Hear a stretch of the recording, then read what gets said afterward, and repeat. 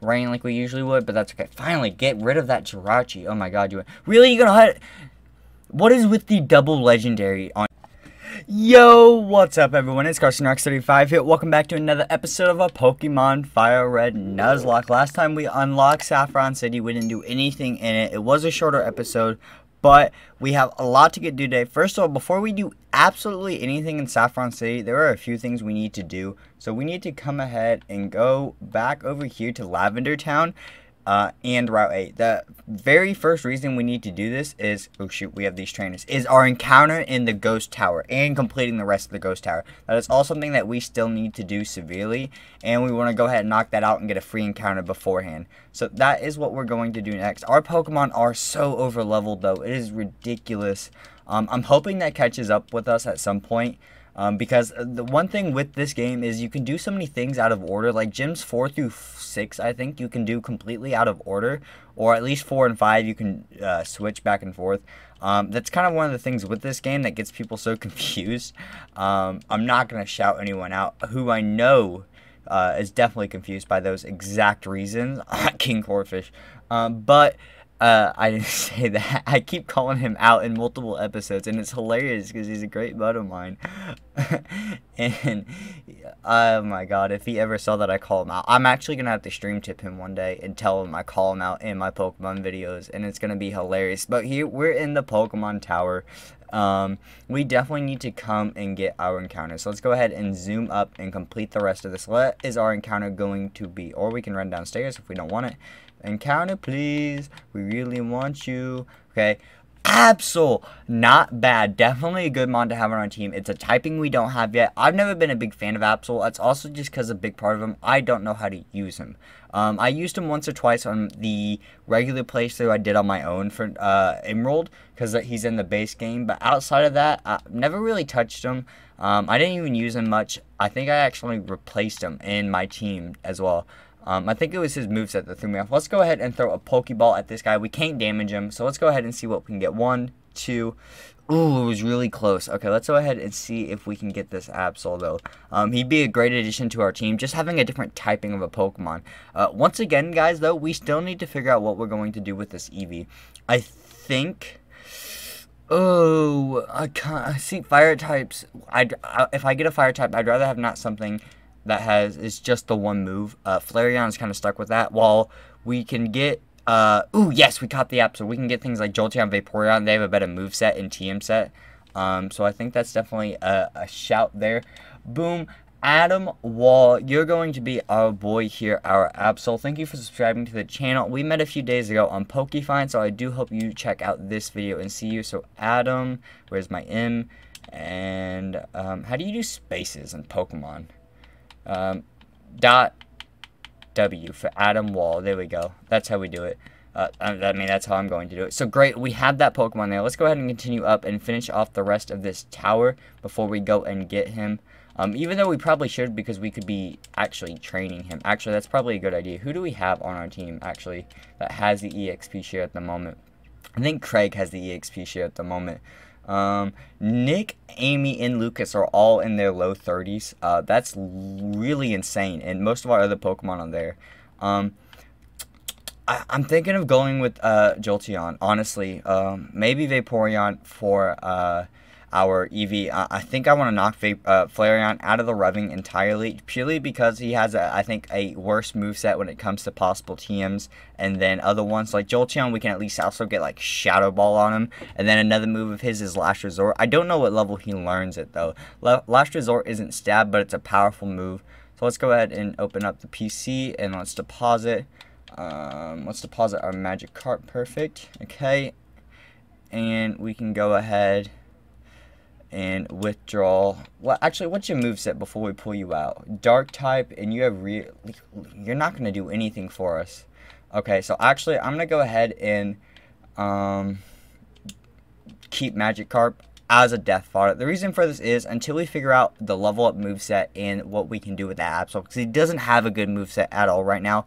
I will look into that off screen in between episodes for some information and everything, what we can use him, but I'd rather have just a death bottom on our team at the moment. So we need to go ahead and still get to the rest of this tower done. So we need to come back up here. So, actually, I have a question for you guys. I've been trying to think of things I can do to interact with you more naturally in episodes. So I think I'm gonna try to have a question of the day every day for you guys, and a topic that we can generally talk about. So it's something that I can generally talk about, so I don't have to talk about the game too much, because one of the biggest problems with these Pokemon recordings is I run out of things to talk about, because I don't want to talk about the game because so many people know the game. So I don't have exact topics. While things with PokeFind or my one-off videos, it's a little different to talk about what I'm doing and what's going on. So I figured a question of the day over across all my videos, this would help us out overall anyways, and give us a bit more flow for you guys. And I can involve you guys in my content, which is something I severely want to do. It's one of the reasons I created PokeFind Podcast, was so you guys could comment. I could talk about your comments and your subjects over there. So if you haven't commented already, make sure you do. And comment, like, and subscribe if you guys enjoy the content. And it's all free, and you can always change your mind later on, and I genuinely appreciate it. I really do. But the question for today is, well, what is your current favorite TV series or movie, or something that you're currently watching a lot, or a show you watch over and over again when you don't know what to watch, something like that. One of those type of shows, nothing too specific or too general. Something I've really been rewatching like crazy lately is Avatar: The Last Airbender. I've been loving it. I fell into the show years ago, and I never watched the show all the way through, but I always wanted to finish it. But for a long time, I had nowhere I could watch it, and they had finally released it on Netflix. Tiny Mushroom, I don't think we can do anything with that but sell it. They finally decided to release it on Netflix after I'd gone out and bought all the seasons on DVD, so I'm rewatching them again, and they have it on Amazon Prime now. Avatar: The Last Airbender blew up within the last 2 years. It's crazy. It's gone to 2 or 3 different streaming services. It's literally insane. But I've been loving that show. If you guys have never seen that show and you're someone who enjoys animated shows or something that's just well written overall and anything like that, I recommend Avatar highly.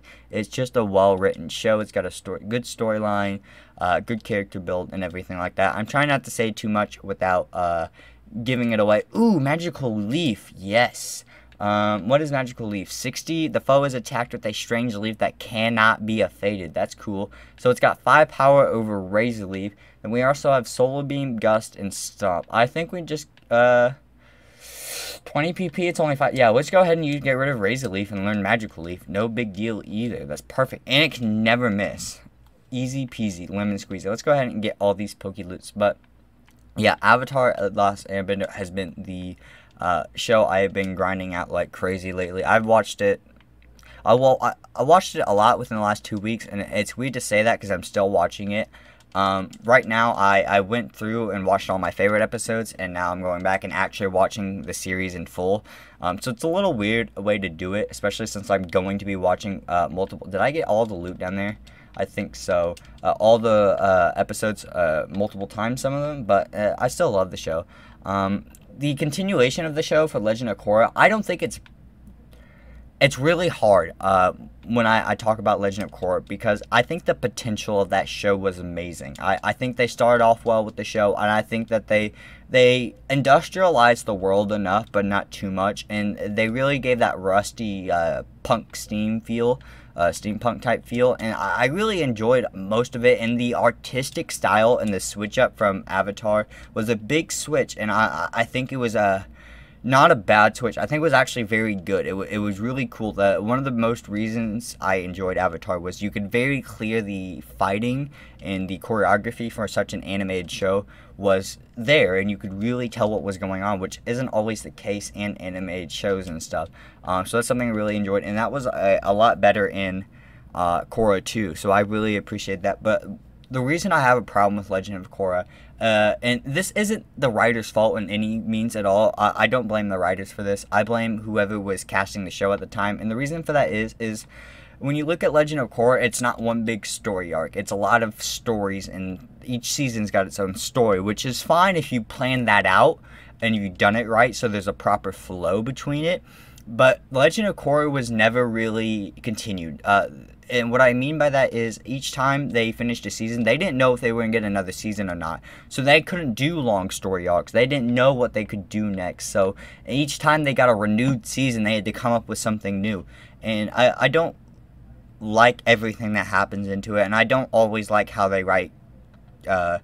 I feel like she could have been written a lot better in terms of avatar wisdom and talkiveness, I guess. I don't want to explain it too much and spoil anything, especially if you guys haven't gone into the show or whatever. I don't want to say too much, but it's not for me completely. I still watch parts of it every once in a while. It is something I do enjoy because it is different than Avatar, and I still get that same lore effect from the Avatar lore, not lure, like fishing, lore, O instead of a U, but it's still there. I do enjoy some of it.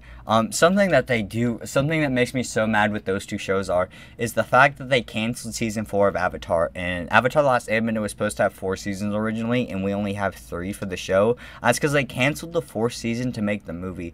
And please God, fan of Avatar The Last Airbender or not, if you don't ever watch the movie, it's so bad. Like, if you watch the movie on a standalone, knowing absolutely nothing about Avatar The Last Airbender, no connection to the show, maybe it could be a stand movie, an okay one, like 3 stars or something.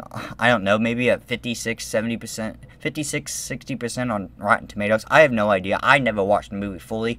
I've seen enough clips and reviews about it that I don't need to watch it. I know what they mean. I know what they're talking about. It took 3 clips for me to understand.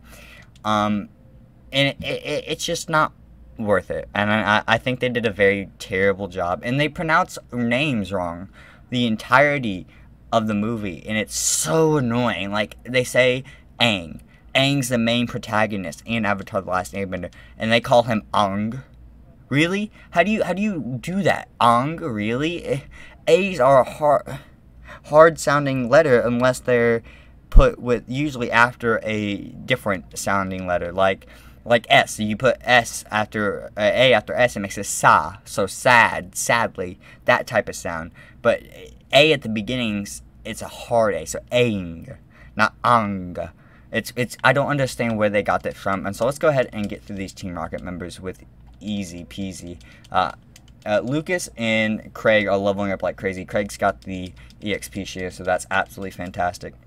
So, honestly, that's all I have to talk about for those shows. But it was very interesting when I first saw clips of that movie and found out how they said names. So that was no fun at all for me. So I can't wait to read you guys' comments. Seriously, make sure you guys comment down below movies or TV shows or anything you want to talk about related towards that, and make sure it's appropriate for YouTube comment section, because anything will be held for review if it is not.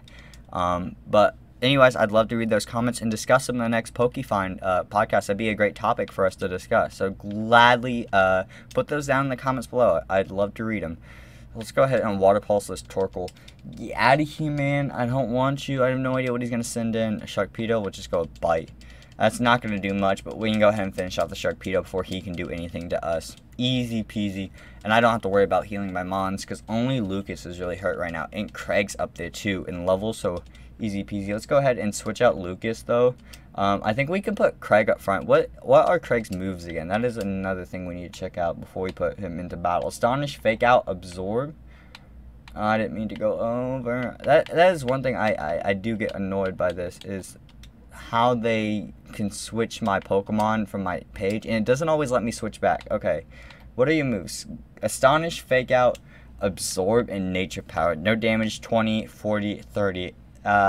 1 stab, and okay, so he's not really worth putting out there yet, but he's got some levels. So let's go ahead and item take. Yeah, let's go ahead and take the XP share off him. I don't have anyone to put it on. I could keep it on Craig. I could give it to Omni-P and start getting a Gyarados, but I know I'm going to switch him out anyways at some point. I don't want to level up Eevee, because Eevee moves in TM Pokemon, and we don't know if we want Espeon, so I think we're just going to leave it for now. Okay, let's go ahead and put Nick up front now, and let's just go ahead and lead off the rest of this battle. Let's go ahead and see what we got here. Sludge, we'll go ahead and wipe the floor with this team. I'm not worried at all, and go ahead and continue through. So, instead of talking about a TV show, what else? I could talk about some of the movies I really enjoyed. Ooh, I could talk about War of Tomorrow. If you guys haven't seen it, I do highly recommend the movie. It does have its problems like every other movie, but I feel that the problems that are pointed out in the Tomorrow War movie and Amazon Prime original, so sorry if you don't have Amazon Prime, you can't watch it. It's definitely good, and there are problems with it, as comes every movie, but it's not as bad as what people like to put out there. And I understand some things of what they said, but I feel like the basis of the story, they actually did a really good job with it. It was in a movie that hadn't pulled me in the way it had for a very long time, and it gave me a really good, I don't know, vibe when watching the movie. I really liked the movie. I think the overall story plot had a good baseline and everything, and once again, the main actor was Chris Pratt, and I'm a big fan of Chris Pratt from Jurassic World, even though I love the original movies a bit more just because of sentimental value. And because Jurassic World ended at the same ending as one of the first movies, so it's not as fair or fun if they're going to keep ending in the same way. And I loved him in the Guardians of the Galaxy movies from Marvel. I love Chris Pratt. He's a great actor. I've not liked him in anything I've seen, so easy peasy. And I definitely hope to see him in a lot more solo action films and everything. Even though I think a lot of people want Chris Pratt to go back to comedy, like when he was in it's called Parks and Recreation. He was a big comedian in that. So I'm curious what people think about that. So I need to sell some of my items here though. So what can we sell? Powder jar, useless corn chase, soft sand, repel, antidote, full. What do we have? We can get rid of the pink scar. Oh, we have 2 of those. Yeah, we'll just sell those off. We don't need the zinc. Sell you off. We don't need the carbos. Tiny mushroom. And sell you off, and the XP. We got plenty of things to sell. Max liquor, yes. And I think that is all that we have to sell. So buy, what can we buy? We have 48,000. Let's just get a couple more super potions. 7,000. Yeah, we can just pick up 10 more super potions and pick up 5 more great balls just to be sure. I know we have at least 2 or 3 more antidotes. Revives are useless. Let's get paralyzed heal. We'll get 1 paralyzed heal. Okay. I don't know if I actually bought that or not. We're going to leave. So I know we can come down this way too. Because this is route, what is it? 21? 12. Route 12. And I don't have my fishing pole to get an encounter here yet. But we can go ahead and continue this way. I forget where this actually takes you, because I know it's always a different option going this way instead of straight to Saffron and doing all of that like I did in the last couple episodes. Ooh, what is acid armor? The user alters its cells to liquefy itself and sharpen raised defense. That's pretty cool, but I don't think it's worth it. So we're going to go ahead and get rid of acid armor. I'm not going to learn that. Let's come through here. Please don't battle me. Thank you. And, oh yeah, this is the Snorlax blocked path route. Okay, so we can't go through here yet. Okay, I should have remembered that, honestly. How do we get the flute again? I don't remember how we get the flute. I really don't remember how we got the flute. Does anyone want to tell me how we get the flute to get rid of the Snorlax? Because I know we have to do that to actually progress in the game, but I do not remember how to do that. I just don't remember where we get the flute at. Because what was this old man give us again? We gotta talk to him. I did not talk to him, and I don't remember what he said. Carson, your Pokedex quest is the one that requires the strong dedication and love for Pokemon request. My favorite distributed as well, but I'd like you to have it. See, there's the literally Poke Flute. As I was talking about it, it's literally right there. Okay, so that's perfect. We have the Poke Flute now, but we're gonna go ahead and go back to Saffron because we can get a few more encounters there, and probably take on a couple Team Rocket members. Otherwise, I think that's where we're going to wrap up today's episode. I know we didn't get a whole lot done today, and it was a bit of a shorter one once again, but I think the little bit of a shorter episodes are a little bit better for everyone, and I think that the 20 minutes versus the 25 to 40 that I was doing is overall a better strategy for our videos. And once we get through the game, the gyms, once we get past this part, are going to start flying by really easily. Especially since we're already over leveled, we need to come through and get our Pokemon, though. So we need to heal it. Where's the Pokemon? It's over here. I was like, where's the Pokemon Center in this town? Let's go ahead and heal up here. And let's go to that, the gym over here. Because, wait. We are at, what gym are we at? We are technically at 3 badges. Isn't Saffron the 5th gym? It's not the 4th gym, is it? Because Giovanni's 8. I really don't remember. I gotta know my Pokemon games better, guys. Oh, we're gonna have a lot of troubles when we come to my next Nuzlocke. Because I've been thinking about doing a blind one for my next one instead of doing Emerald. Because I think that would be a lot more fun. Go ahead and switching it up and doing a blind Nuzlocke before we do another game that we actually know. And that'd be really interesting. And it would be a longer series too, most likely. Considering I would have no idea where I'd be going at all. It would cause me a lot of problems. But let me know if you guys have a specific game if you want me to do for a blind Nuzlocke. Like I said, the only real Pokemon games I've really played are Fire Red and Emerald. So it's the 3rd gen of the 1st gen game, and then the 3rd gen game itself. And I played the longer one too. Ruby and Sapphire aren't as long as Emerald. And I don't know the differences between all the puzzles. But I do know the difference between Emerald and Ruby and Sapphire is the fact that it's the Sky Pillar with Rayquaza. Those are the differences between them all. And I really lost Nick there. Holy crap, Nick. I was not paying attention. I am so sorry, man. Let's go ahead and we're going to go heal up again. So we have 2 different Pokemon we're going to get here. But the statics aren't randomized. I don't know. It's usually Hitmonchan and Hitmonlee, right? Those are our 2 options. So we're going to get a fighting type here. Once again, I do apologize that I forgot to randomize these static encounters. I will double check that as a main priority for the next time we do a Nuzlocke. But it's not a super big deal. Most of the rules, actually every other rule, is still in place for the game, and it works. So I'm okay with this. It just, actually, in all fairness, it just hurts me more. So we can go with that because I don't have the advantage. I could easily get a legendary or something from any of these statics, and it's just not gonna work. And oh my god. Okay, so Pokemon Jirachi. Let's go with Amy. I think that's our best bet. And a bite. Okay. A water pulse. Please survive. No, we're gonna go ahead and use a. Where's a super potion? Super potion. I'm in the wrong page. Wrong page. Where's my super potions? We severely need it, and I don't think I have another option. Okay, perfect. So Psychic Steel type, or is he? I don't think it matters which he's primary, but this is not gonna be fun. We'll just go ahead and go with Guillotine. It's a 1-hit KO move. We just have to land it, so we're gonna keep using it.